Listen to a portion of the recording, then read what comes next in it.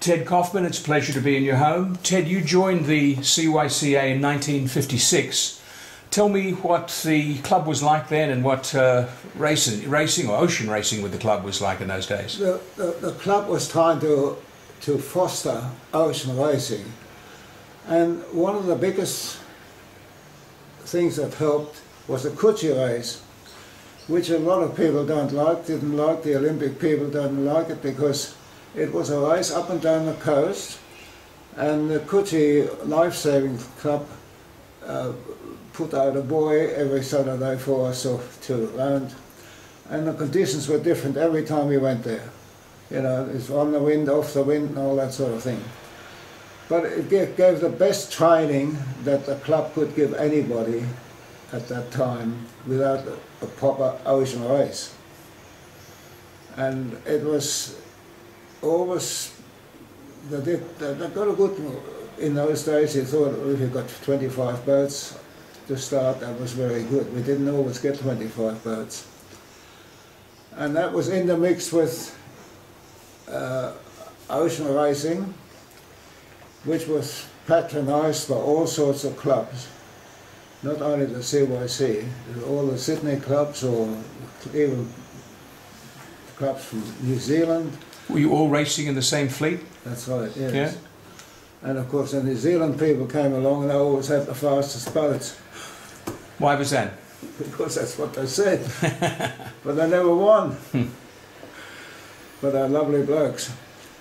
And then of course in the off-season we had the races coming up here to Pittwater,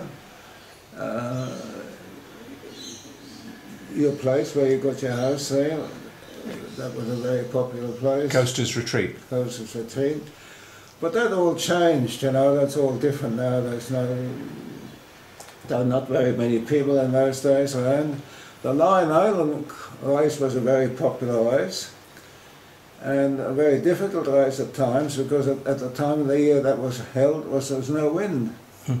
Tell me what you remember of the clubhouse from those days. What was the spirit in the club? Well, the club was just a clubhouse. I mean, there was Casey K. Dalton, who built a 8-metre boat down here. It says Quilty. It says what's his name? It's a builder down here, and he took the bottom part of the CYC over. He was there every afternoon with his friends, and the wharf only extended, I suppose, three berths into the water from the CYC. 3 boat lengths out. Well, 3 berths, yeah. You know, there's 6 boats then. And well, that was the beginning, and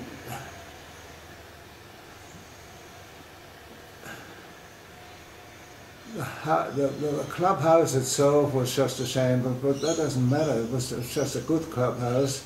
There was a lot of voluntary work done on the clubhouse itself, and a lot of materials were donated. But the worst part was when they pulled off the veranda up there, they found the biggest white-ant nest you've ever. And it was dangerous, really dangerous. I thought just in front where all the beer was dispensed, that was the worst area. That could have collapsed any time. Now, when you joined the club, you started sailing on trade winds. Well, no, how it all started, I started in the winter races. The winter races that were talked about and they started. And I had a starboat here, and I took that down to the Cruising Yacht Club. And we had the first winter race that went to Manly, and we never got there because no wind. And I came second and Tradie came first. Of course, there was any result at all. But that's how it was. Those were the Sunday races, and other than that... What year was that? First of the winter series? I can't remember. The Warren brothers, Warren girls could tell you, I can't tell you. And then of course this club over here, the Prince Alfred, gave a lot of starts. They had the what was that particular race down the coast? Come on. Montague Island? Montague Island. I won 3 of them or 4 of them. And then it got too bad for them. It was always bad weather. And these guys, being such wonderful sailors, they decided that they didn't want that race any longer. So it was I don't know when the last time that the Montague Island race was raced, but it was a difficult race, and it was a hard race, and sometimes it was a very easy race, like all these races up and down the coast. But you started sailing the Starboat in the Winter Series, and then you started sailing on trade winds. And then afterward trading. And Merv Davey became a very good friend of mine. He was an engineer, or he thought he was. He built the tradie out of nothing, and there wasn't a lot of money around, you know. And a lot of people built their boats the best they could. And the worst people were the taxation people, of course. If you built a good boat, like Sid Fisher, he was immediately investigated. Huh. And they never ever got him one way or the other. But it doesn't matter. The sport in itself, you would have thought that the government would help you or somebody would help you. I got sales from America, and to get them through customs, I had the good sales wrapped up into all second-hand sales, and I got them through customs. But that's it. Whatever you did at that time, it wasn't legal. Now, Tradewind was a steel hull. Merv Davey built her. He was, I think, with Stewart and Lloyd's or somebody like that. I think Stewart and Lloyd's supplied a lot of the material, bits and pieces. And he was a tryer, and he was a clever bloke, but he never got. And he ran the club there with Miss Hamer for years. And but he didn't get the full credit. Were you on board when she won the Hobart? What's that? Were you on board when Merv won the Hobart? No, I wasn't on board.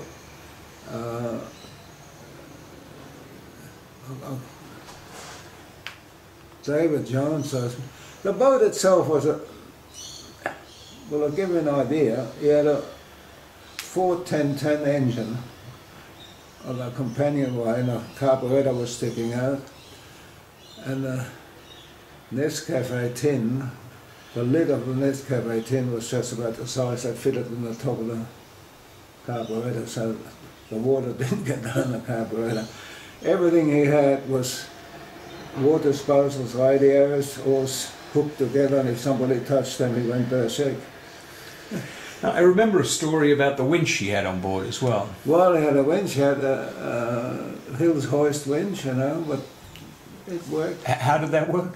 It worked. It all worked. You see, the reason I sailed with him was because, from an engineering point of view, and I wanted to build a boat like that, I wanted to see how all this gear stood up, and it stood up reasonably well, you know, for what it was.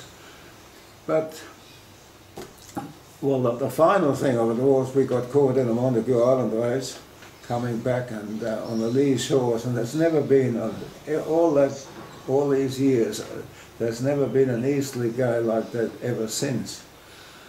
And we blew out everything. And I learned a lot in that race. We were absolutely on the shore, and we had to get out, we had no sails, but the boat sailed with a mast only. It worked its way out, and I think we got into Sydney Heads, and he had a last small Genoa he had. I needed a foot, I knotted a foot together because that was all in bits, and we didn't get to the CYCA. That blew itself out as well at the Southern Peaks. And then we finished up at the Manly shore inside there, and all the blokes wanted to get to work, were home, they had to swim ashore and get that way, get home, get to work. I stayed with Merv, and in the hope that somebody would come from the yacht club to pull us to the club, but they didn't. The ferry wasn't run, to my memory, didn't run for about a week and a half. Now that steel boat led to you designing. Well, the steel boat was just a boat. You know what I mean? There was no great of design. That's what we put the frames together, and we thought, well, that looks pretty good, and that was it. This is Mercedes too. Yeah. Yeah. And as a matter of fact, in the workshop we did a lot of Lloyd's work, you know, ship work and what have you. And when the inspector came, he always looked at the yacht. He didn't want to see the other stuff, though that was a good thing. But it won us more trophies than any I've ever had. Mercedes too. Yeah, the little bits, you know what I mean. And the shipwright's brother-in-law went around the world, and I gave him a spare mast of the Mercedes too. And I don't know where she finished up in a bit. It was beautifully fitted out as far as the timber work is concerned, but I don't know where it fitted up. It went to the I think it was as far as the Caribbean, it did get. And I came back to Sydney once or twice. I saw it, but it looked terrible. I don't know where it is now. Who were you when you were winning the trophies on Mercedes 2? Who were your main competitors, Sydney competitors? There weren't, just time. There was no competitors, you know what I mean? It's just he finished or he didn't finish. And yeah, as I said, I learned a lot from Merv Davey, but there's a sort of thing, particularly in that where we got caught on the lee shore. He taught navigation and all this sort of thing, and he was worried that we were in a very dangerous position. So he didn't have a chart table. He got the chart, put it on the cabin sail, and his parallel rulers with a broomstick. We rolled that over the chart, and he decided we were at a certain spot, but I don't know where we were or not, but we got home. But everything he had was like that. You know, there's no big science behind anything, but he was a good bloke. Now take me back a step, Ted. Talk to me about the design of Mercedes 3. Well, the design was just a follow on from the other boats, and I was guided at that time. There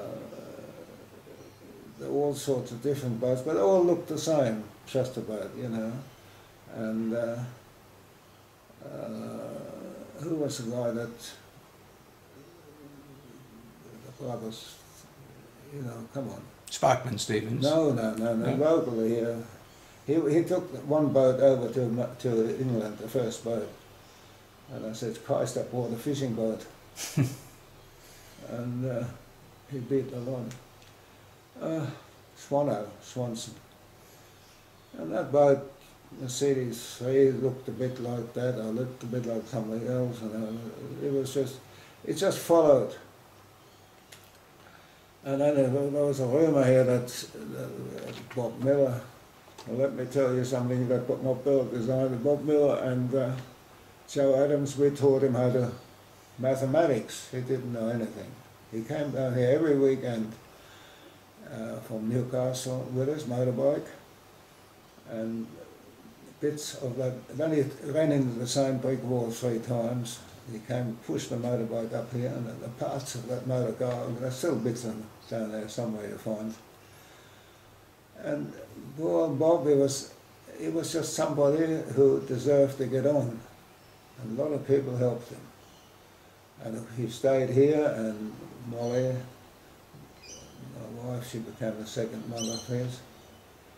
He was going to stay here for the weekend. And after 9 months, he was still here. And Peter Cole and all those people, they all helped him one way or the other. And but he had something that other people never will have, never. So he's, What was that? What was it he had? well, in the end, he was somebody you wouldn't trust him to design a boat or a set of sails or anything like that. But I'll tell you what he did. He went over to New Zealand to the 18-footer championship or something with a new set of sails, and he hadn't surfed the leech. Everybody, he didn't have enough time to do that, so everybody thought that was a new design, and he won with them. Of course, there was nothing left by the time it was finished for him, but it doesn't matter. And he could do things, but he needed guidance, and then he found Alan Bond, and he designed whatever, forget now the name of the boat, but it was so bad I had to cut the lead off the keel and this and that, but Bondi didn't mind, you know, he just spent the money and that was it, and that was finished up a good mode. What was the name of that one again? Apollo. Apollo, I think it was, yes.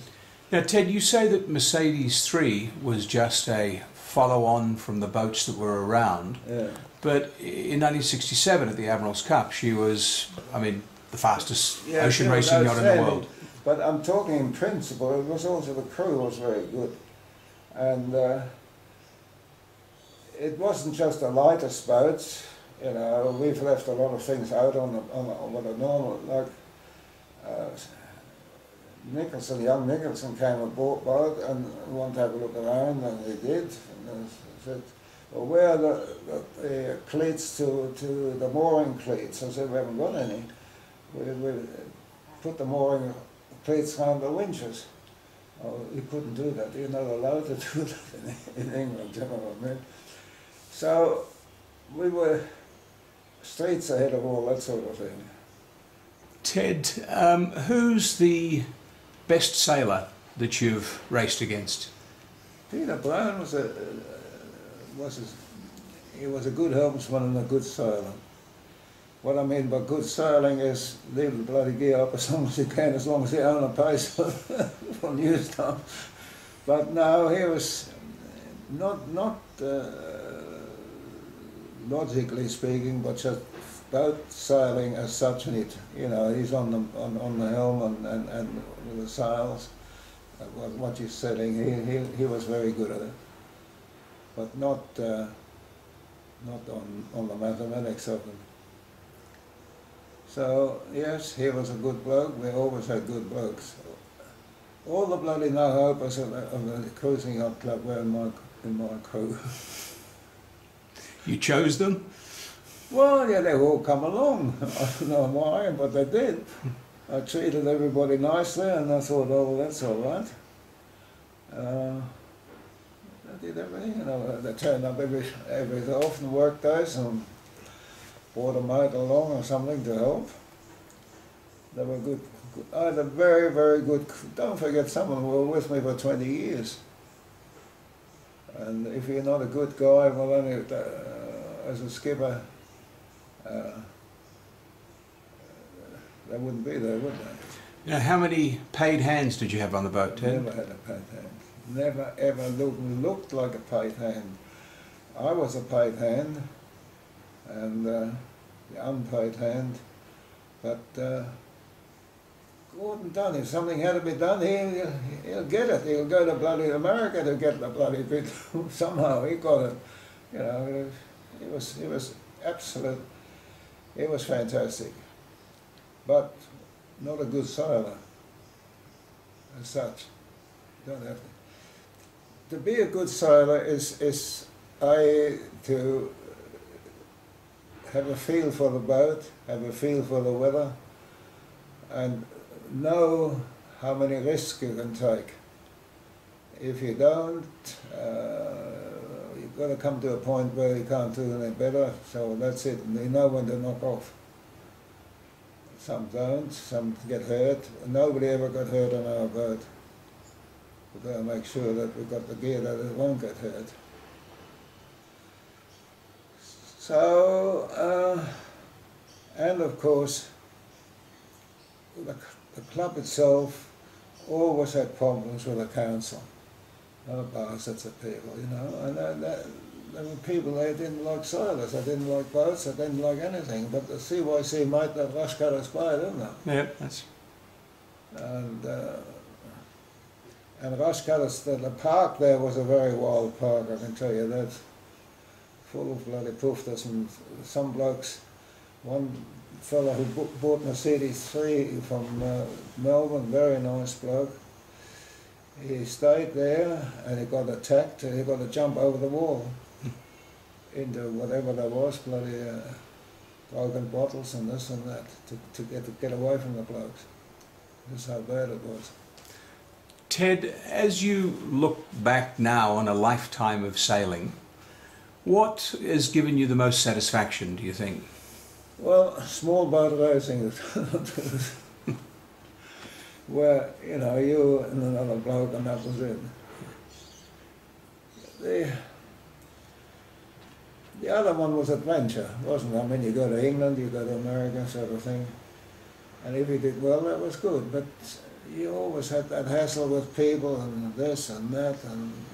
But with a small boat, I liked the starboat. The starboat was if you won in a starboat or won the Olympic Games in a starboat, you were a sailor.